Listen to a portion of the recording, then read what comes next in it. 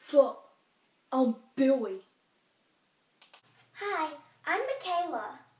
If you can't tell, I'm the only mature one here. And we're experts on inventors.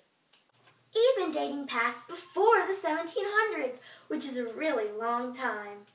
And we're going to tell you about the person who created the spinning jenny. Yup, and his name was James Hargreaves. Girl, if you interrupt me one... Wow, you really talk too much. So, how about you stop talking and let me talk? If you don't stop, I'm going to slap that smile off your face. Ow! Why did you do that? You're lucky my mother's not home, 'cause she would beat you to the ground. Hey, so do you want to know where James Hargreaves was born? Tell him, Michaela. In the United Kingdom, and that's where I come from. Michaela, would you like to tell the next fact about James Hargreaves?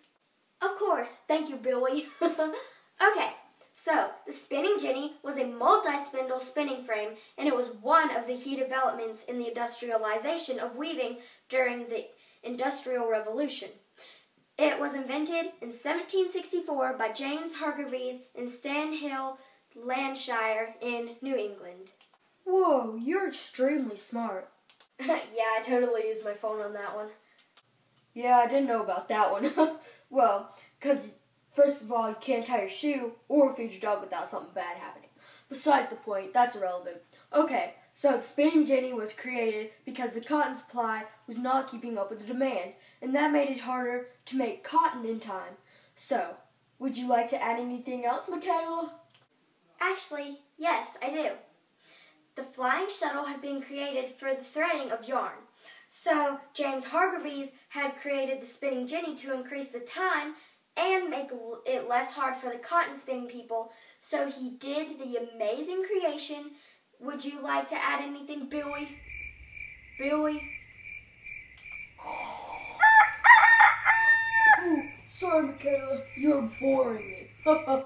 But back to the spinning jenny. It was one big wooden frame with 8 needles and 2 wooden poles that could collapse any minute. Wow, that sounds a lot more dangerous than I would have expected. That is a big risk for just making cotton. I would not have done that. But I'm sorry to say, this is the end of the show. Bye!